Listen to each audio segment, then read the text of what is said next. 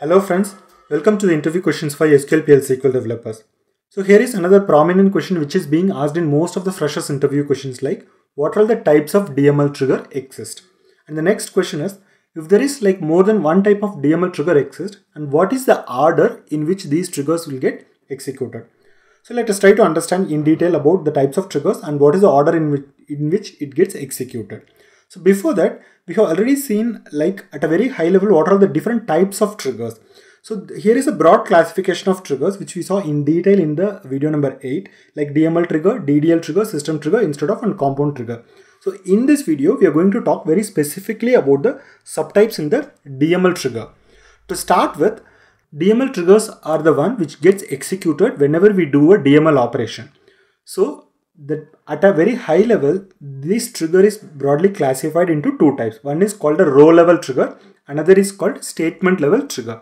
So the row level trigger which will get executed or fired for every row that is getting affected by the statement, whereas the statement level trigger will get fired just once for the statement being executed. For example, suppose if you're doing an update statement and if that update statement is affecting 5 records, then row level trigger will get fired 5 times, whereas the statement level trigger will get fired just once. So the statement level trigger is just fired once for the statement being executed, whereas the row level trigger will get fired for every row that is getting affected.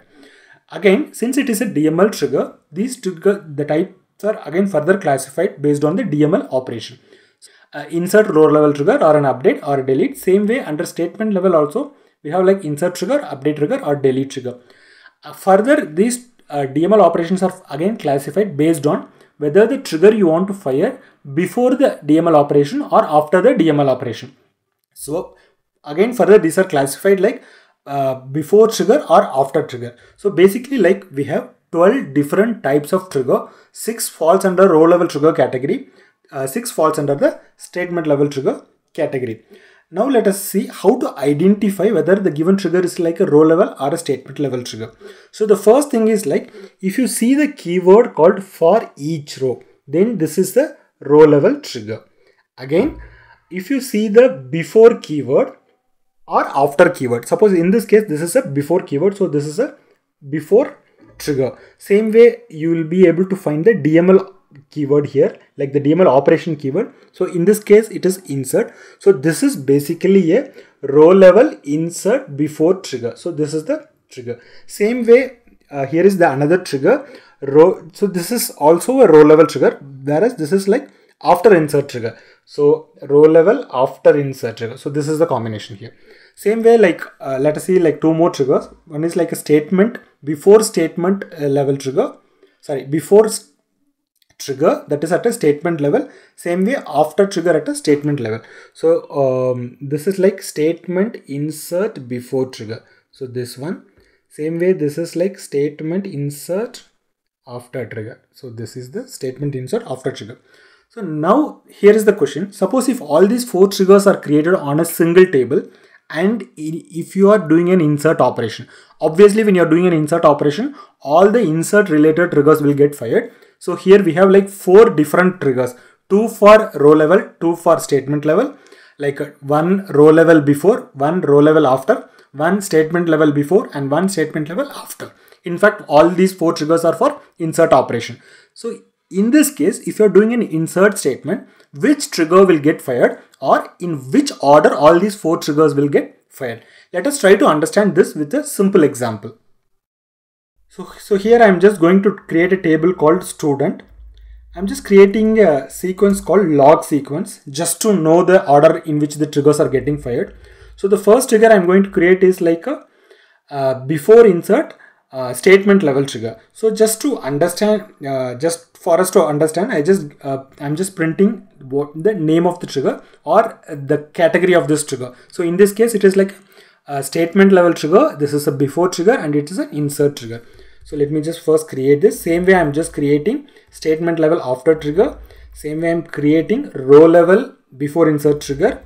Same way here is the row level after insert trigger. Now that we have created all the 4 different types of trigger, now let us try to do an insert statement and let us see the order in which the DBMS output statements are getting printed.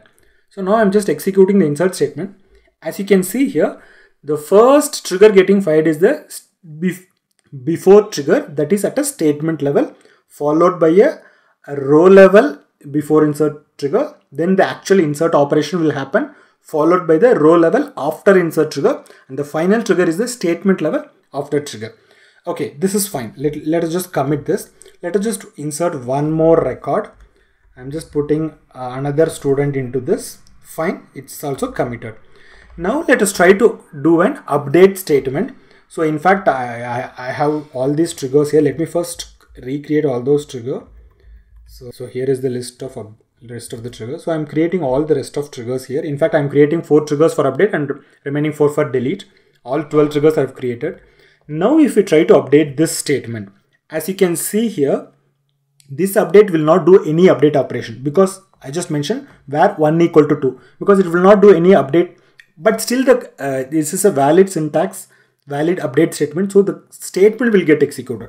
So in this case, only the statement level triggers will get fired. So this is one key learning. Irrespective of whether the statement is affecting a row or not, the statement level triggers will get fired, whereas the row level triggers will get fired only if there is a rows getting affected because of the DML statement. So now let us see. Now if you are trying to do this update statement, only the statement level triggers are getting fired. That is the before statement level trigger and the after statement level trigger. Now let us try to update for student number equal to 1. Student number equal to 1. So in this case, it will update a valid record. So now if we see, it's triggering all the 4 record. Right, that's why all these it's updating the valid record, so that's why it is all the valid 4 triggers are getting fired. Suppose let me just remove this where condition. In this case, this update statement will update 2 records. Now if we see, the statement level triggers getting fired once, whereas the row level triggers are getting fired twice, because this particular update statement is going to affect 2 record, because just now we inserted 2 record into this table.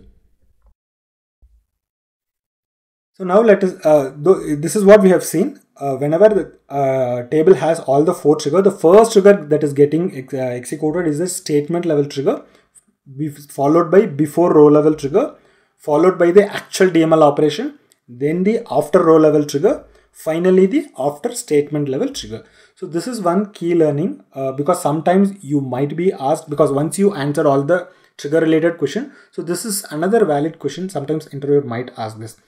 There are few other related questions like a difference between, though we have seen a little bit about the difference between row level and statement level, and there are few other related concepts like instead of triggers are there, which we normally will write on a view instead of a table, where we will say that instead of updating a view, you just need to go and update the base table, because view as such does not have record. So there is another thing called compound trigger, where we will be writing all these 12 triggers in a single trigger itself. That is called a compound trigger. Probably all these questions we'll see in detail in a separate video.